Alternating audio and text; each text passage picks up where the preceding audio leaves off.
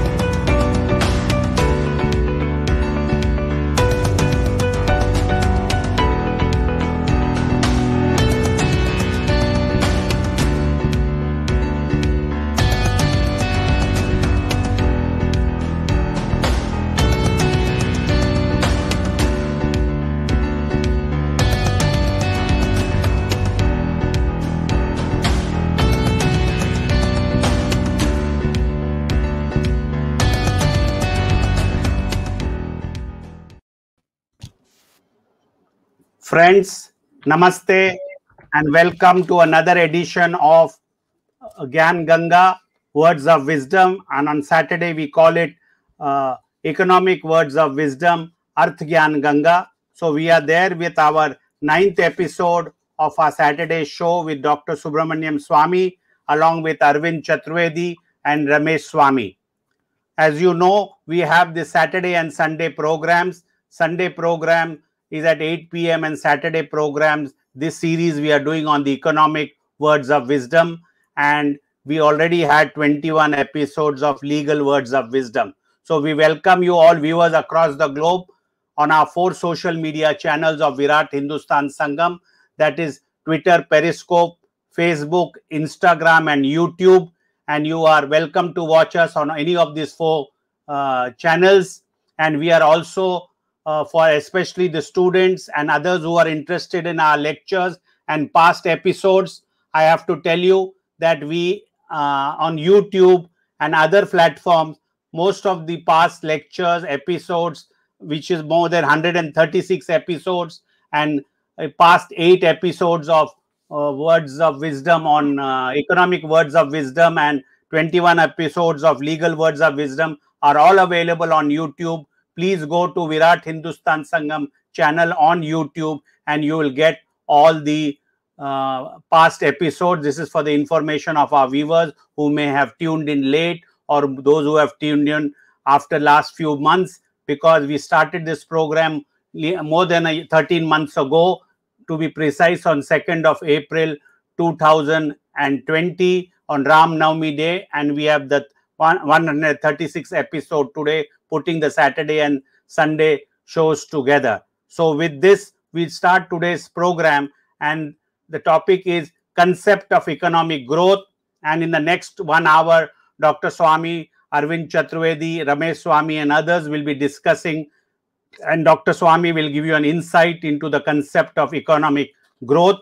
And I wish to thank our technical team led by Ashish Shetty, Tejas Navalgul, Gadgi Rakesh, Ishwar Iyer, Swaminathan and Vishal Mehta for their useful inputs to put this informative session together. So with these words, it is over to Dr. Swamy for his lecture on today's topic. Over to Dr. Swamy on concept of economic growth. Dhanyavad. Thank you. Dr. Swamy, you are muted. Ramesh? How do I unmute? Yeah. It is already now unmuted. It's okay. Okay, thanks, Jagdish. I today will deal with essentially the leftover on the input-output analysis.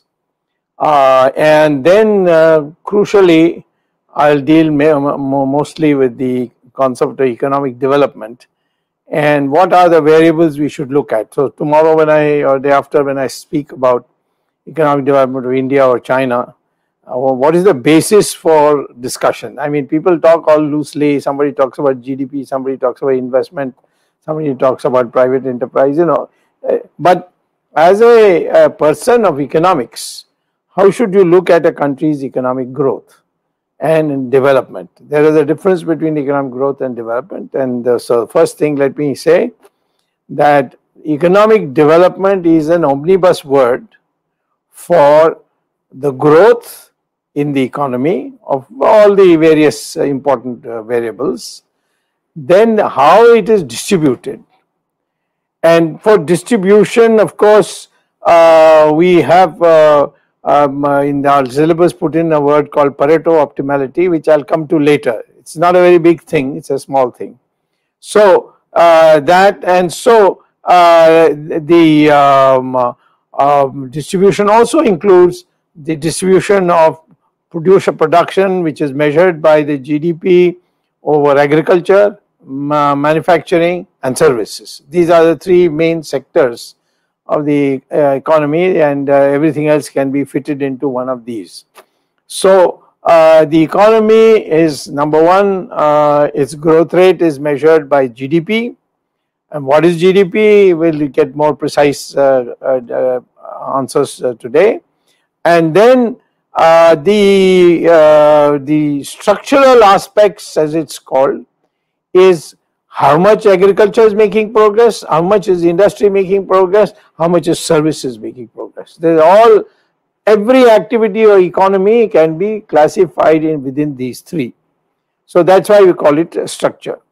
And so in addition to that, we have the issue of distribution. Is it a fair distribution of income? So this is another aspect which is where I'll bring in Pareto optimality and things like that.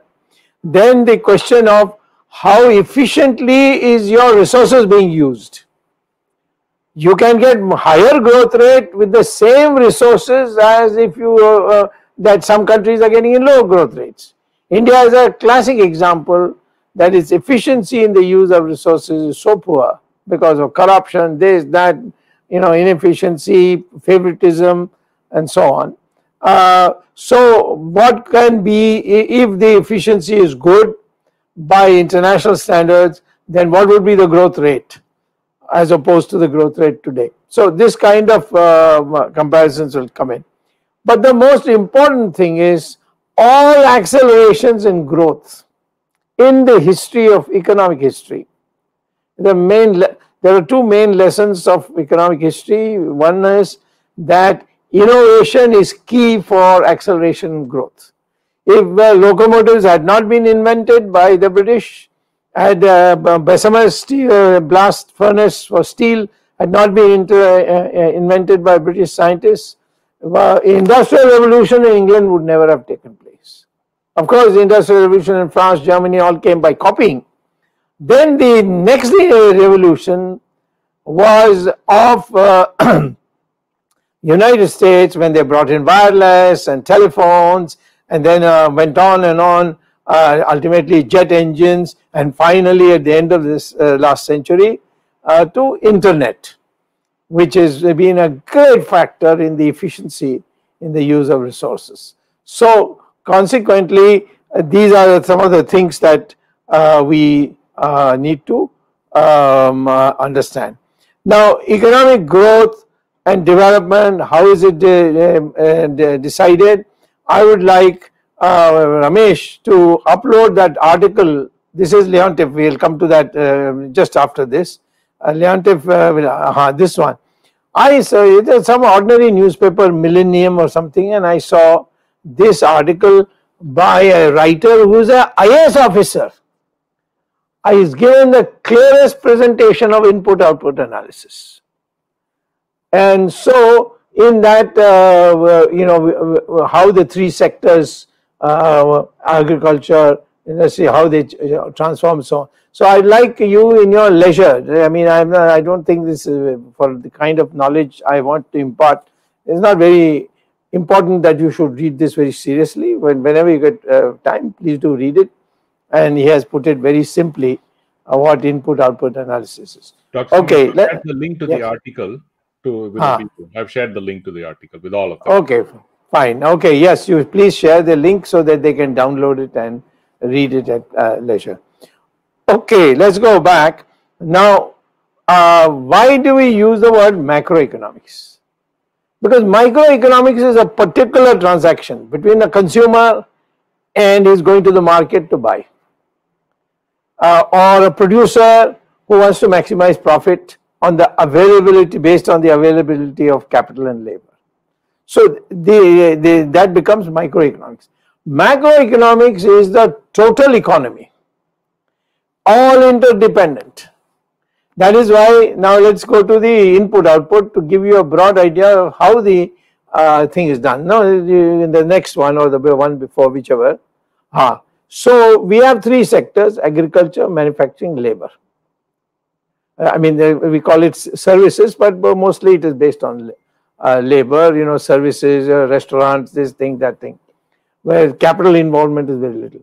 So the agriculture produces seeds, so seeds are used as inputs for future agriculture. So therefore, and then the hay and all are used as manure. So therefore, from agriculture, some of it is taken out, just 25 out of the total output of 250, 25 goes to as inputs to agriculture. 175 goes for manufacturing to produce a variety of products. You see, you want to produce soft drinks, that's a manufacturing industry, but it comes from agricultural products. Same thing with jams and so many other things. So agriculture, of the 250, 175 units go to inputs, and then what is left, it's in the services. Hardly any goes into services, because it's all labor services. So it doesn't come in. So final demand is 200 minus 50, 250 minus 200, and that is 50. That is available in the market for the consumer. Then similarly with labor, similarly with labor services, which of course are all used in inputs, and then in the final product we will see it separately as a part of another kind. So let's go to the next table. Now I put it now mathematically just for convenience. Industry 1, X11 means first industry, input in first industry, in its own industry. Second input in second industry, and so on and so forth, the nth industry. So first industrial product, first industry's product, of which the portion that goes as input into industry number n is that, and if you add them all, it becomes all the sales there. Similarly, if you add this way, all the purchases made of inputs of industry 1 is just add this way. This way you add, you get the output of the industry. This way you add, you get the total purchases or inputs of the industry. So next table, please. This is not, I don't want to complicate matters. This is the matrix analysis of how to find out what is the amount that is to be used in inputs and how it's to be used by outputs. And basically what I'm trying to say is that we say that X here, X1, the amount that is used in, say, in industry number 1 is a ratio B11, and and if you apply that ratio to X1, you get the inputs. This is the output, total output. So the same way X2 is the total output, and there is a B1 to calculate. How do I get to B11 and B12 or B21 and B22? By econometrics, by statistical analysis. Take all the past records of inputs and outputs, and then do a statistical analysis of it. You will get it. So the econometrics comes into this. It's a separate subject, and then you can see that these equations on, and maybe later on by 5 and 6 I'll come to actually dealing. At the moment I'm saying Matrix analysis, I mean, as you go deeper, the mathematics becomes more and more complex.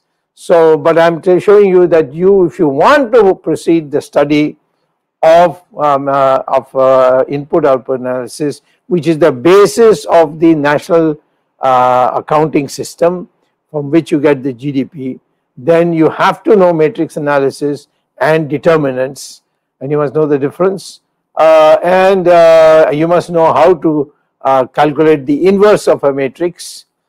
So like that, I'm just giving you this as an example. Next slide, please. Now these are some numerical numbers, and this numerical numbers. Now, yes, we'll go next to. Now, Kuznets was the one who defined modern economic growth, which is used widely now, because previously there was Adam Smith and there was Ricardo, this man, that man, so many people defined economic growth. But the person who laid down, and this is now followed by all economic courses in the world at the advanced level, is Kuznets' definition. What does he say? That you have capital and you have labor. No, please don't go. You have capital and you have labor. They interact with innovation and technology. And that innovation and technology has to have an infrastructure. Physical, roads, this thing, markets, so many things. Financial, stock market, so on and so forth. Human, that is labor, skilled labor, unskilled labor. And social means the circumstances in which you hold it, where you can carry out the industrial activity. And social includes pollution and things like that you have to how to avoid and so on. Now all these things together then give you the following four things. By the way, physical includes energy, transport, construction, telecom. Financial includes intermediation, buying and selling in the stock market. Prudential norms. Human is courts, bureaucracy, laws, governance. And social is health, education, environment, safety nets.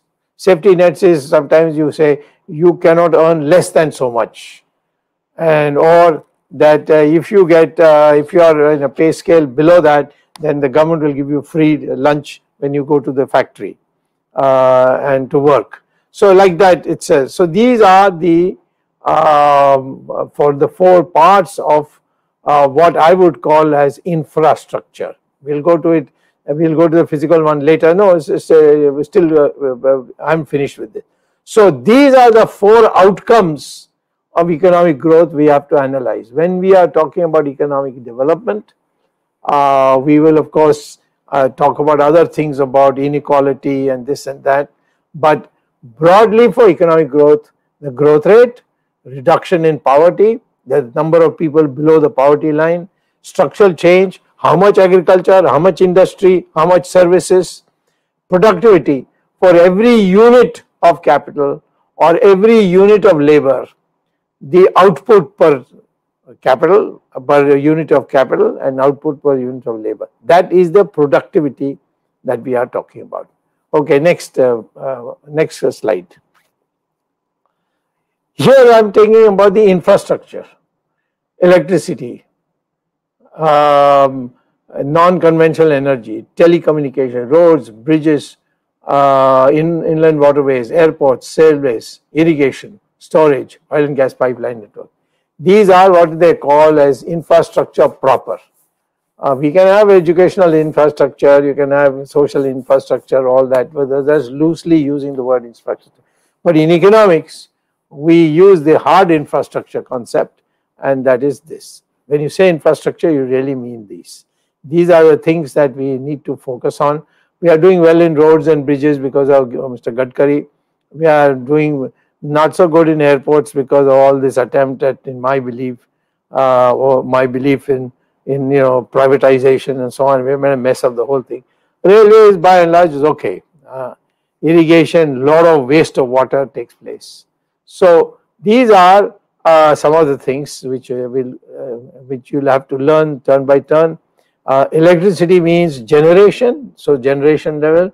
Transmission, much of the robbery that takes place is in the transmission and the distribution. And then of course local power stations, so where the thing is rerouted and so on. So these are some of the things that you should know. Next one, Ramesh. Yeah. Now I come to Kuznets' formal definition of economic growth. It is a long-term rise in capacity of production, of course. How is it measured? By GDP growth rate. And it's per capita. Per capita means GDP divided by population. India is very high in GDP. It is the third largest in the world. But in per capita, like the Chinese, we are right very far down in the number. Then we are below all the European countries and Japan and so on. Otherwise, we are ahead of all of them by absolute GDP growth. So one is a long-term rise in capacity. That's economic growth, not short-term rise, going up and down like we have been doing. Then to supply increasingly diverse goods to its population. That is called structural change.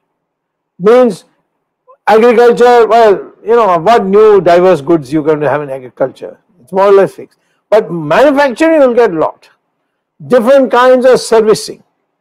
Sometimes, servicing also includes tourism, hotels and so on. Now, just a little down, please, just little down, little down, little down, little down. In India, 2004, the percentage share of employment by sectors for agriculture, which I put agriculture, in 2004 was as high as almost 70% and has been steadily coming down till 2010, and after that it's flattened out. Why it's flattened out? Good question. Of course, agriculture has grown faster after 2010, so that may be one factor, but maybe later on if I get a chance we'll have a breakdown. Industry rose, and this is the most disturbing part. After that a slight decline. Industry should be rising all the time, now overtake agriculture. But our economic growth has not been like that. And industry, in fact, is, I'll show you in the next thing, but service rose and then flattened out. Service was rising very fast. So let's go to the next table. Ramesh, next table. Yes. In 1950, services was only 30% of GDP. Today it is 60%, so 55% thereabouts. Industry was only 15% in 1950. Today it is running not very much higher, almost a flat between 2011 2019, which is very disturbing, at about say 22%. And services, of course, this is a very unusual thing in any country. Most countries after development, industry overtakes in share of GDP, takes over the other two sectors. And after that comes in services, after that comes agriculture. But in India, agriculture is certainly declined. It was very high when we got independence, it was 70%. Then over the years it's been coming down. Now it's somewhere around 16%. That is GDP, production. Even today, labor, as I showed you earlier, was running at almost 65%. So too much labor is there in agriculture, and it has to be brought out by making them into semi-skilled people and then putting them in places in industry. Industry is too low, and therefore we need now to seriously discuss how to industrialize much faster. Next, do you have another graph for this, Ramesh? Okay, now I come to growth rates. I'm going to compare it with China later, but just now, under Narendra Modi, I don't want to go too far into 2014, 15, etc. But 2016, please, 2017, which quarter? Fourth quarter. That is 2017-18 fourth quarter means January 1, 2018 to March 31st, 2018. That time we had reached a growth rate according to all the fiddling they have done with index numbers and all. I'll come to that a little later because that's my favorite subject, which I wrote a joint paper with Paul Samuelson. But I don't want to impose my research on you. I want you to learn something in a broad term. So 2017-18 financial year, which starts from 1st April, goes to 31st March of the next year. I don't know why we have this cockeyed system. The British gave it to us and we're continuing it. All other countries have January 1 to December 31st. But, we are still sticking with this. So that quarter 4 is January 1 to March 31st of 2018. And it starts with April, May, June. So first quarter, April, May, June. Like first quarter here. It's April, May, June. Then quarter 2 is July 1, August, end of September. Then 1st October, November, end of December. Then January 1, February, March. So that's so in this, when you say 2019-20 quarter 1, the quarter 1 means January 1, 2020 to 31st March 2020. So that is when, just about the time we put a lockdown. So now you see these curves. I mean, how can you say that we were performing well? Incidentally, even these curves, if I use my index number knowledge, then this will not be 8.1%, but 6.1%. But why should I quarrel about this? I say, okay, other previous administration of UPA can also now use our new index number and get a higher figure, but it doesn't matter. The trend is what is important. The trend is continuously down. And in quarter 4, what is quarter 4? Quarter 4 is 2021 January 2020 January 1st to March 31st. You had already this big drop, and again a drop, and we were coming up, and now boom, again we have gone down. So we are nowhere near all the talk of high growth rates or doubling of our GDP and so on. So this is the Indian situation. We'll have a further discussion later on. But GDP, question is how is it calculated? We'll come to it in a minute. What's the next graph? Let me have a look. Yeah, this will later on. We have not gone to globalization. That is next lecture. So okay, now I'm through with my graphs. Later on, I think in another 10 minutes, I will have Arvind explain some of the graphs he has drawn up for you to explain to you. Now, what is GDP? GDP is, if I put it in input-output terms, subtracting all the X11, X12, X13, then X21, X2, all that subtracting from the final production. This final production is net of the inputs, because I don't want to count my performance in the economy by double counting. So if I am looking for how much steel we have produced in the country for final use, it is used in the intermediate way, for example, to produce a cycle, motor car, build houses. All these require steel. So all the steel you produce is already gone there. So we cannot include it, because later on I have to include the the output of motor cars, I have to input the motor car of cycles, I have to include the production of houses. There I will be again counting steel. So that would be double counting, and therefore out. So only if you have the input output table, you won't have to do any fresh calculations. You can just look at a column, final output or final demand. So that column will give you, and then you multiply each by price, because there one will be in kilograms, one will be in tons, and another will be in liters and all that. So you use the prices, and which prices I'll come to when I do index numbers.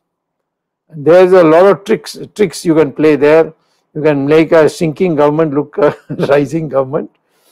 Thank God Jetli and Nirmala doesn't know all of it, so they've not been able to put too much spin in what they've been putting out. So they have to rely on economists, and those economists won't have the nerve to fudge like that. So now,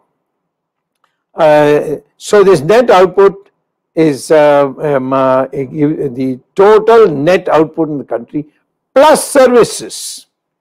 So restaurant is a service, so that service has to be evaluated. If somebody is cooking in a cafeteria, that wages of that person has to be taken as a product, as a measure of product. Of course, some things you can't do. For instance, if I have my wife works in the kitchen and she provides a service, should I include her in the national income? Answer is by convention. There is no argument. By convention, you cannot. But if my wife works in the neighbor's kitchen and produces food for the neighbor, and neighbor's wife comes to my house and produces the lunch, dinner, breakfast in my house, then her activity will have to be evaluated in the national income. It looks ridiculous, but it was also ridiculous that you will expect my wife to go and work and cook food in my neighbor's house, or my neighbor's wife will come to my house and cook food. So therefore there are many conventions, and you have to be very careful. I had, when I first was entered into the picture of studying India and China at Harvard, the general opinion is China is going much faster than India. I am talking of the period 1950 to 1980. Everybody's view was that. All American scholars and so on, India nowhere, all Indian leftists like Amartya Sen on India nowhere, China far ahead. So Simon Kuznets told me, somehow I don't find this believable. So will you have a close look? And he had taught me national income, and I had become a maestro at that time. I was one of the experts of economics in index numbers and national income and so on. So I sat down and I said, what is it that the Chinese do that is not according to the standards laid down by the United Nations on the system of national accounts for purposes of estimating national income or GDP? Gross national income means you without removing the depreciation, because all the machinery is used in 1 year, it depreciates. So you should really, for value purposes, remove the depreciation estimate. But if you don't, it's called gross. And if you say constant prices, it means you fix one price, 2014, and everything else will be evaluated in 2014 prices, not in 2015 prices, 2016 prices. So that's current price. So you got to be careful, because if there's inflation, your GDP will look huge compared to what really it is. So therefore, those are adjustments. But I found in the case of China that they were doing all kinds of things which is not done under the United Nations system of counts, which is what everybody has to follow. And China joined in 1980 only, and so after that they began improving their thing. So one of the things they did was that in our country we weigh rice after the husk is taken out. But China, they weigh the rice with the husk on. Now that means another 15% increase in production, in the weight of rice production. Now if you compare India and China, that's not fair. They are including husk, and we are not using husk because the United Nations says you can't. So therefore the GDP has to be corrected for that. Another thing I noticed to my surprise is that in our GDP calculation, we do not include certain vegetables like potato. Potato is not included in the calculation of agricultural products. Why and all, that's another matter. But China included them. China included all kinds of things which fatten the estimates. So I wrote a book which was published by the University of Chicago Press on the economic growth of India and China. I came to the conclusion that between the period 1950 and 1980, the growth rate of China and India was the same. Oh, everybody was so angry. Like nowadays, people are angry when I tweet something. The same way everyone pounded on me. I'm an anti-Indian nationalist. I am, fudged my figures, this thing. But nobody could prove I was wrong. And I had the backing of, not only Simon Kuznets and Paul Samuelson, but Leontief. So many. Leontief was also my teacher and my third thesis advisor. And so I withstood it. But in India, I couldn't withstand it because Mrs. Gandhi was against me because I was saying socialism doesn't work. It doesn't work in China. It does not work in India.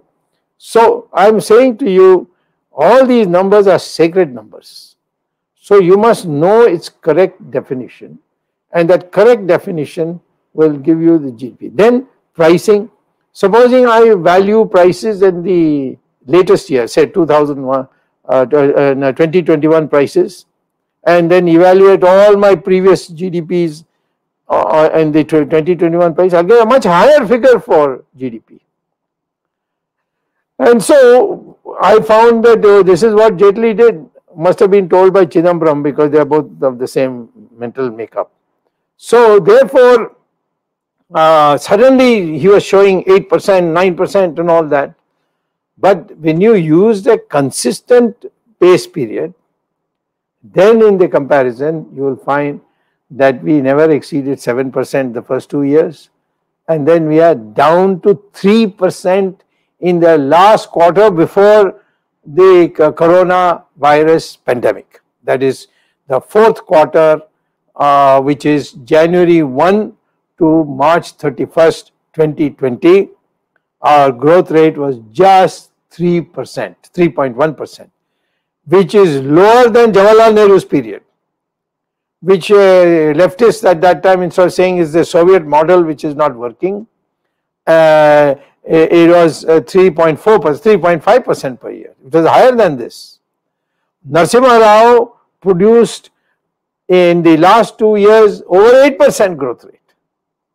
So therefore, at that time, nobody could believe that we can grow at 8%. In fact, Amartya Sen and all these economists used to say 3.5% per year is the Hindu rate of growth. We can't grow faster than that as long as we are Hindus.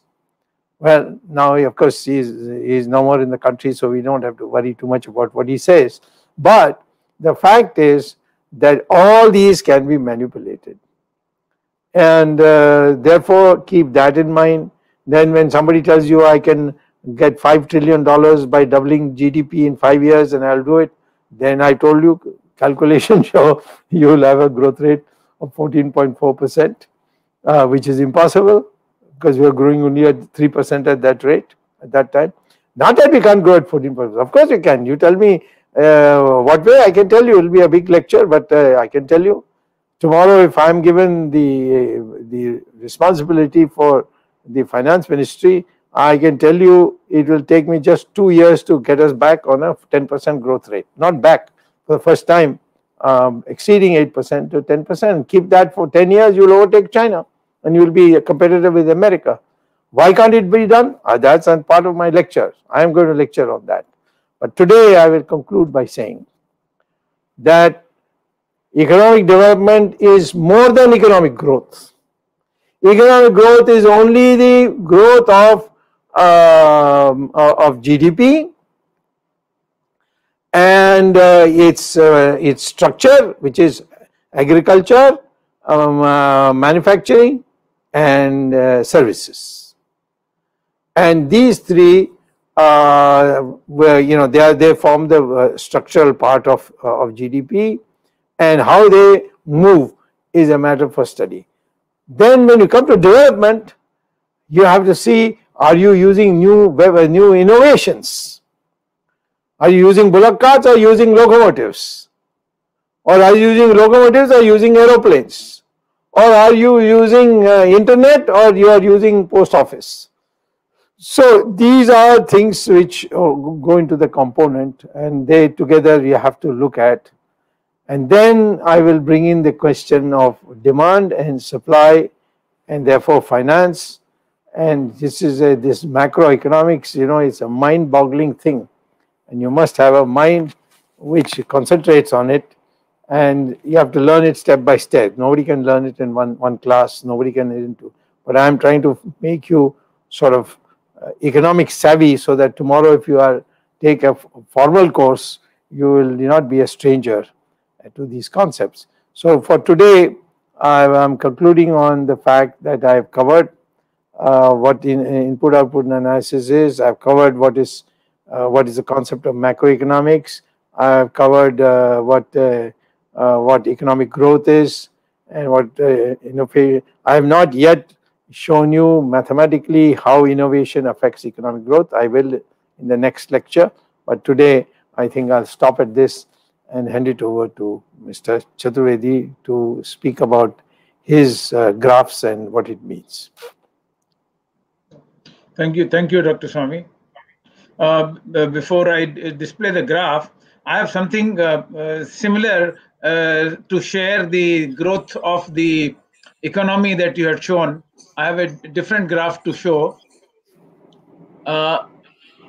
This is what I wanted to show. In fact, you have shown this even beyond the 1920, but this slightly better graph in terms of, so it shows a very clear declining trend. Very clear declining trend, and the declining trend is even sharper from quarter one of 1819. As you can see, 8 7.04, 6.6, 5.8, 5, 4, 3, and then goes the corona thing, and now it is minus 23% or whatever. Yeah, corona you have not included. You have only used the last quarter. Yeah. Before the corona. That's right. And then I had prepared some graphs showing the economic growth of China and in India both, and then some factors of economic growth. One more thing I wanted to add: you had mentioned the input-output analysis, the reverse matrix. I had actually worked out a complete example of two-sector example, example.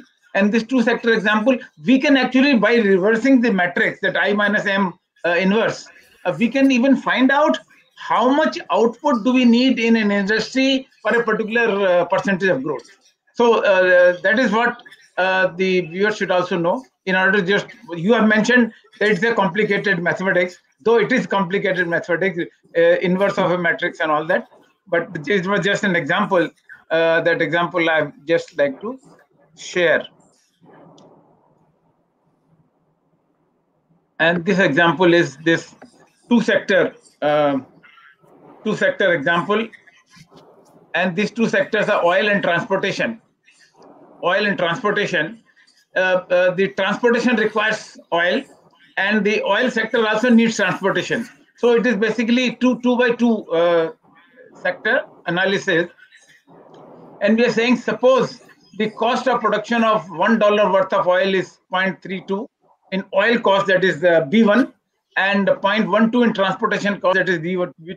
So you can have this the matrix B1, B2, B11, B12, B21, B24, and then you can work out using this example that how much oil is going into the oil industry and how much oil is going to transportation industry by using the reverse.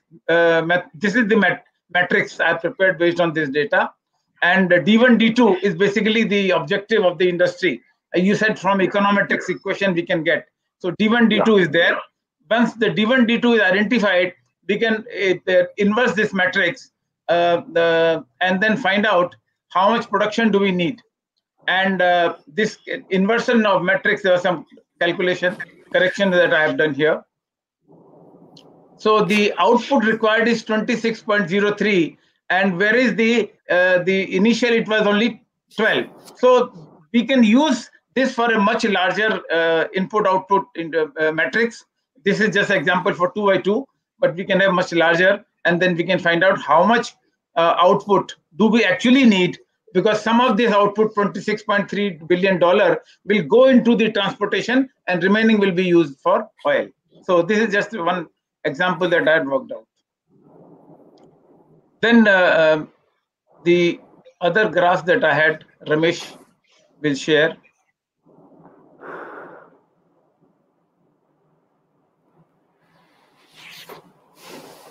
Yeah, 1 minute. 1 minute. Yeah, 1 minute. Yeah, is this okay? You want me to move down? No, this is the introduction of what Dr. Swamy has already said. These things are very basic things. This was actually the comparison of economic growth in from 1990 to 2006 for different countries. And as you can see, I mean, some countries will have much higher progress. Other countries will have much lower progress. We call them poor or rich country based on the economic growth. Dr. Swamy will deal with this subject later on, that what is the relationship between economic growth and development. So basically this relates to that. Next. This is the one which need to be understood by people, that when we, in fact, Dr. Swamy had explained using the Kuznets theory. And this is increase in employment is one objective of economic growth. And if there is a fall in unemployment, that means people are earning. And when people are earning, they have money in their hand. When people have money in their hand, that means their demand is going up. When the demand is going up, the industry's output is going up. And then again, in turn, the employment is going up. So this is a cycle that we are talking about. And when the unemployment falls and employment grows, the money is in the hands of people, which leads to increased consumption. And increased consumption would mean increased investment. So this is the complete cycle that we are talking about. How much in which sector, that is basically done using the input-output analysis.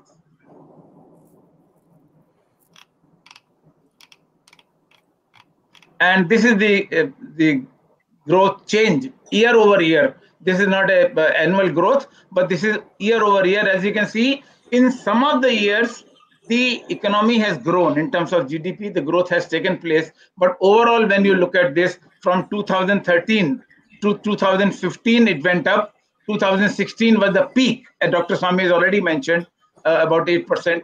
And after that, as you can see, there is a continuous decline, barring one period in 2018. This is the year on year, as I said. So this is not annual growth rate. This is not annual growth rate. This is changes year on year. And this is what the real picture is. India's GDP 2020. Dr. Swamy has also given the figures.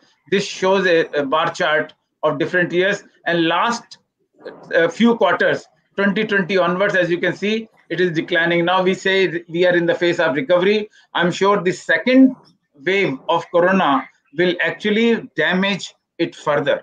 So if we had expecting some minus 23% growth, I think it may go to minus 26%, 27%. It is yet to be assessed, but this is going to have a major dent on Indian economy. And compared to Indian economy, I mean, we can say from 2008 onwards, a global recession, all countries were affected. China was not so much affected, except that China's exports were affected in US and other countries. India was not so much dependent on exports, so India was saved. India somehow could absorb the shocks, because India's consumption and China's consumption are different. India has much higher domestic consumption as compared to China. China had much higher export. So this is the scenario of China in last few years. The Chinese economy is also, the GDP growth is going down. Dr. Swamy's several books have shown that China was much ahead of India, and Dr. Swamy actually had predicted that if India continues on the path that he has suggested, by 2030, we can actually overtake China, because China is going down, but unfortunately, in last 3.5 years, or rather 4 years, India has reversed the path of growth which Dr. Swamy had suggested, and he has just 10 minutes back said that if he has his policies implemented, then within 2 years, don't take that seriously. 2 years, we can go back from the bottom pit to 10%. And in fact, I was reading an article today by the Niti Aayog, by Rajiv Kumar. He also says the same thing what you had said actually. He says that we need more than 10% growth for at least 10 years. And naturally, this 10% growth will not come easily. And for that, the correct policies have to be implemented. Dr. Swamy, there was a question from the viewer about the urban unemployment. So can you say something about the labor-intensive technology that we use, labor-intensive industry that we have? How can we overcome this urban unemployment? Urban unemployment became a problem for two reasons. One, we adopted in the beginning the Soviet model, which means heavy industrial investment, and labor was not a big component of that. So all the money was going for that.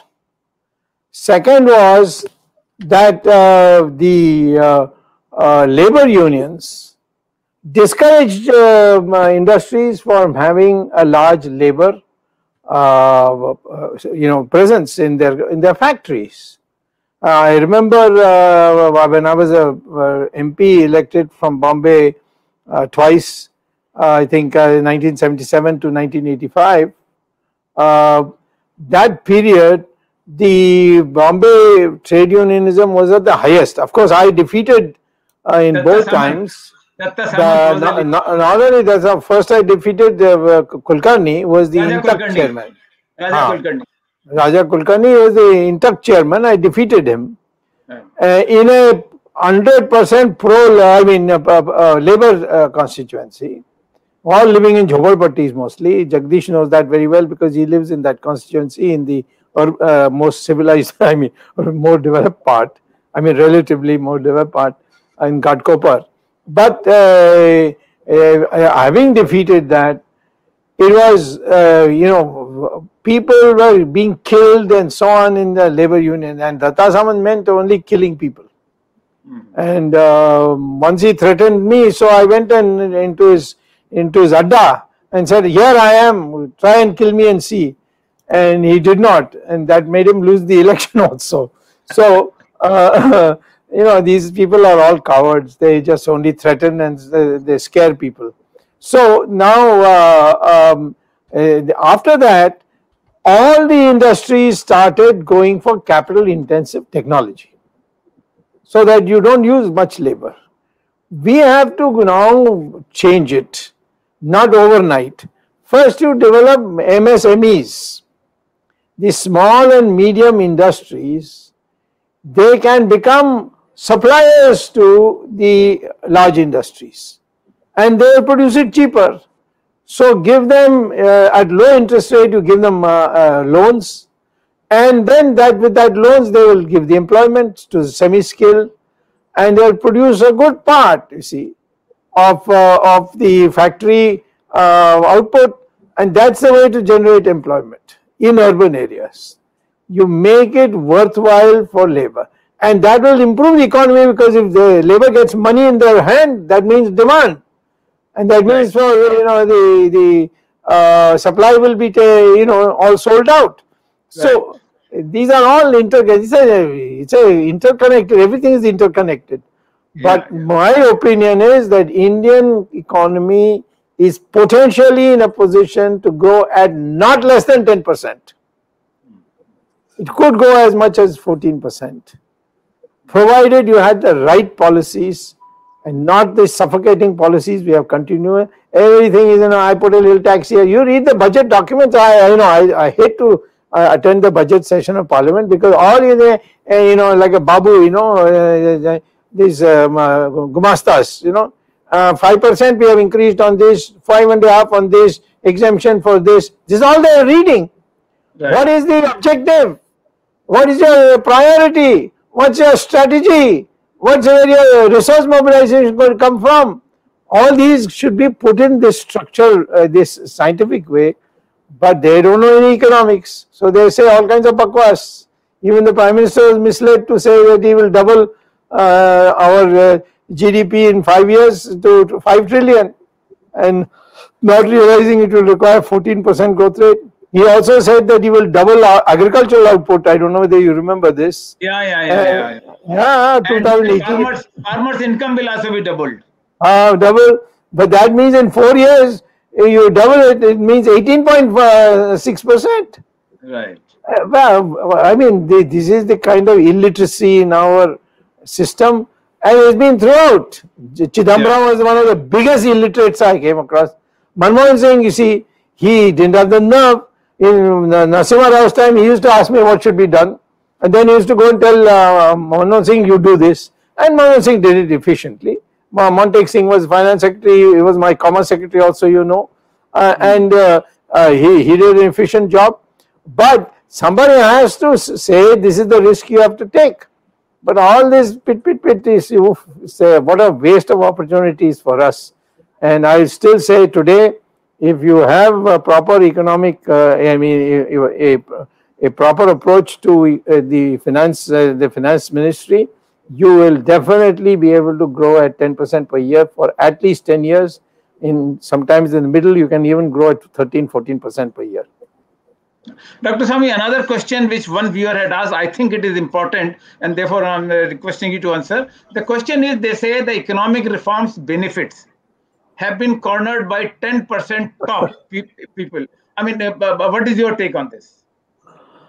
You got back to economic reforms. It's not against economic reforms.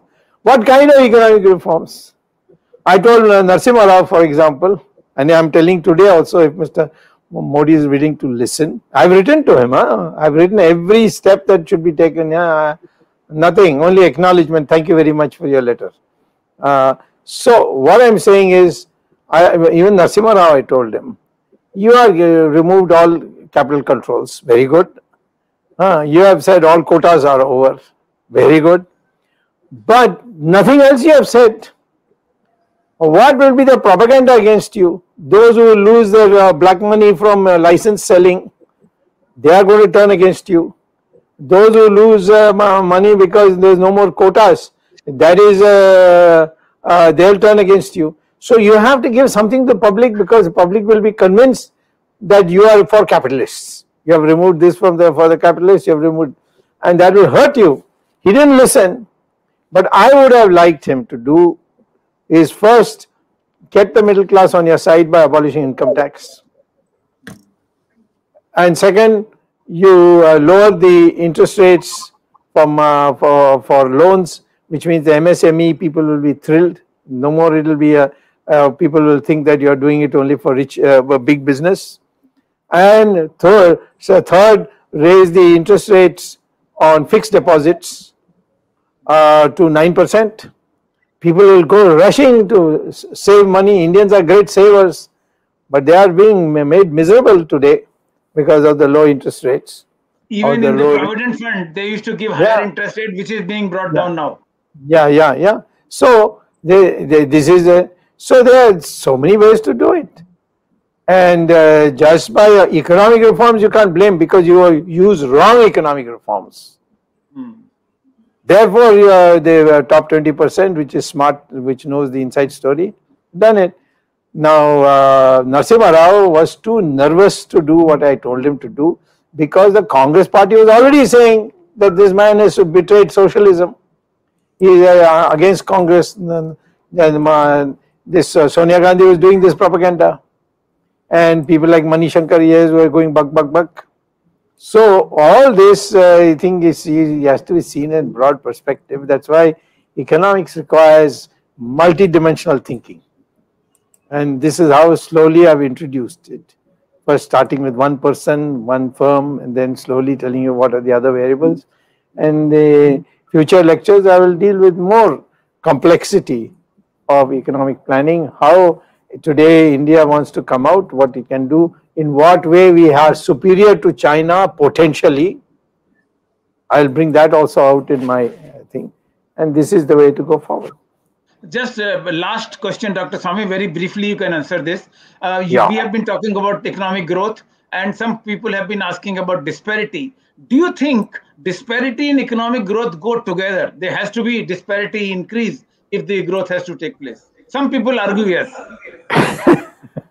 These are all, you know, the leftist brainwashing that has gone on for the last 60, 70 years.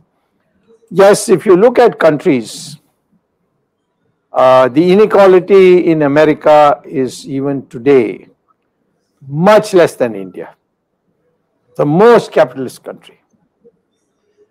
So what happens is that Kuznets had drawn a curve that when economic growth starts, the people who have got the money, the innovation, the investment, they gain. So the inequality increases. And then it reaches a peak by which time the labor has to be, because once the labor gets employed, then there's a labor shortage developing, which means the wages will start going up. So then the thing catches up. So if you look at every country, he says an inverted, is in fact Kuznets' famous inverted U curve. Yeah. You go up and then after a stage it starts coming down, which is what happened in the United States. There is no way in our country, a country like ours, to reduce inequality by snatching money from anybody, because all that person who is a rich man from whom you are trying to snatch will bribe the income tax officer, which is what's happening, and not pay. Then they have got all kinds of exemptions built into it. So politicians also want to make them happy, so they put in all these exemptions. So the chartered accountant will do the rest. So consequently, inequality can be reduced if you, for example, have a major agricultural development, which can be done because in India it is such fertile land, but we only grow, we can do agriculture 3 seasons in India, in the world, in the country. In other countries you can't do because of the fact that there's snowfall. So 5 months of the year you can't do in America and Europe, but in India you can do 12 months. So 3 crops means tripling. Yes. Nothing has been applied here. Just talk, and spin. That's been going on. And we have proved in Narasimha Rao's period that you can grow very fast. From 3.5%, we went up to 8% in 5 years. And it can be done again. So I think people must know that these are play tools for you, economics. There's no such thing as some fixed formula. Yeah, we have reforms, so therefore there must be, poor people must be discriminated, and the rich people will get all the benefits. No, that's true. The best way to help the poor people is give them employment. And then when the economy becomes a little stronger, give them social security. If you lose your job, you will have a check coming to your house for at least 3 years. It's called social security in America. Yes. So then the man doesn't feel he has got 3 years to find another job. So, you know, there are ways and ways in which you can reduce inequality. China has a much higher inequality than India. Why? Yeah. Because their urban areas, which are all the industrialized, China's agricultural progress is very limited. But its industrial production, thanks to the foreigners coming and building companies, has gone booming. So the wages of people working in the urban areas has gone up. As a consequence, when you compare rural and urban, the inequality has increased. So China's Gini coefficient, which is the measure we use for inequality, is much higher than India's. So but that doesn't mean that we are better off. It means that within agriculture, everybody is almost equal. Within industry, almost everyone is equal. But the average wage in urban is more than the average wage in rural, and therefore. If Ramesh and Jagdish have any questions? Yeah, one thing that you've already answered this. They just said, what can the villages contribute to GDP other than the agriculture part of it? Is there anything else that the villages can help in the GDP in the current situation? In the current situation, all small industries can be moved to rural areas. Every highway, you can help the villagers to set up restaurants, petrol pumps, all that. There are ways to do it. Okay. You get to the village, and third, tell all villagers, the farmers, there's one category called farmers. They are not able to get a proper price. Look at all this agitation going on. If our farmers are able to export, they will get 4 times what they are getting within India. Why we don't export? Because we don't have a packaging industry. Where the farmer doesn't know. And those who are, people in the know, they mislead the farmer so that the farmer doesn't think of going to another place. There should be small airports in every small town, which can fly to a big town and then or go to Bombay and offload for the ship. Yeah, then cold storage, no cold storages. So the farmer comes to the market, he has to sell, otherwise he'll all rot and he'll have nothing. So whatever the intermediary tells them, they do it. So these are the ways to, and if the farmer pays well, then you can put a minimum wage for workers. Like that, you see. Okay. So then you want the solar energy. Farmers can get warm hot water in for their bathing, even winter, by solar energy. What about linking all the rivers? You see this Godavari, Krishna, all these rivers are flowing into the ocean. Not fully, but 80%, 90%. Whereas Kaveri, there is no water. Vaigai, there is no Vaigai. What's the name? If you've been to Madurai, you know. Link all the rivers, the surplus rivers with the deficit rivers. And you make canals. I don't want you to cross the Deccan. Take from the Deccan itself and go south. Rayalaseema has never seen rainfall. If you put a canal from, say, Godavari down to Kaveri, Rayalaseema will become the richest part of India because the soil is so good, but there is no water. These are the things that need to be done to improve the villages. I just want to share one thing, Dr. Swamy. Yes. First quarter 2021. For China, this is nonsense because they're covering it with their bottom. Let's see. Ask them to cover it with 2 years ago. No, China is great ones in producing statistics. I will do one lecture. I will do comparing China and Indian economic growth, and where they made a fool of you. All this IMF and World Bank, they're all a bunch of rascals. You see, they don't do any work. They don't dare. They are too afraid of China to dare to modify their statistics, or tell China, no, you can't do this. There's a United Nations manual for GDP. You have to follow that. They have no nerves. See? So therefore, anything you hear about China in the general press, don't believe it till you have cross-checked with me. Okay, Harvinder, you can conclude. Jagdish, you have any question? No, I think it's too late. I only want to add to what Dr. Swamy has been campaigning, that for coastal areas, besides solar energy and linking of rivers, Dr. Swamy has been campaigning for desalination of seawater. And that concept, which coastal areas, and India has such a vast coastline, that can become very, very useful.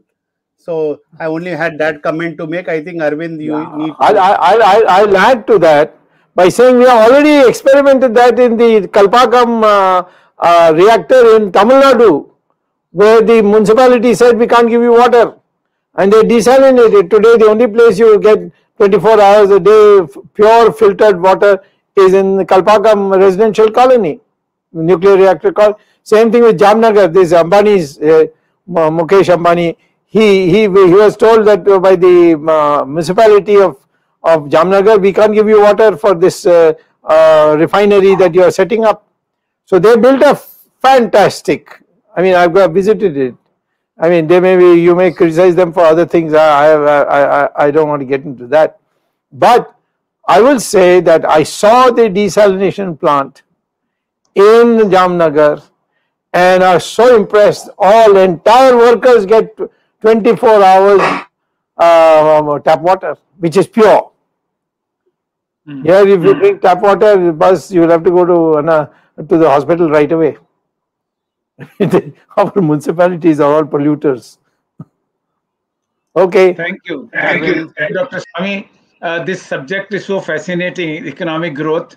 And since once we link it with the economic development, whether we are talking about society at a micro level or we are talking about national level, these issues, and today you address these issues, including you also talked about how to increase the people's income, how to improve the economy by enriching the MSMEs, especially investing in the small scale sector, and the urban employment question also you addressed. Thank you very much.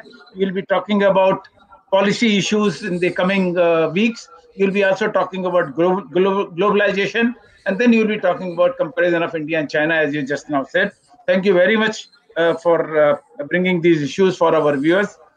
Thanks, Ramesh Swamy, for preparing the background material, and also Jagdish Shetty, our technical team led by Ashish Shetty, Ishwar Iyer, Gadgi Rakesh, Tejas, Swaminathan, and Vishal Mehta. Tomorrow, Sunday at 8 p.m., we'll be meeting in Words of Wisdom, Gyan Ganga, and we'll be discussing the recent outcome of the elections and all the 5 states. The results will be out by tomorrow. So tomorrow, Sunday at 8 p.m., Indian Standard Time, will be meeting with Dr. Swamy and some guests. Thank you very much. Till then, namaskar. Jai Hind.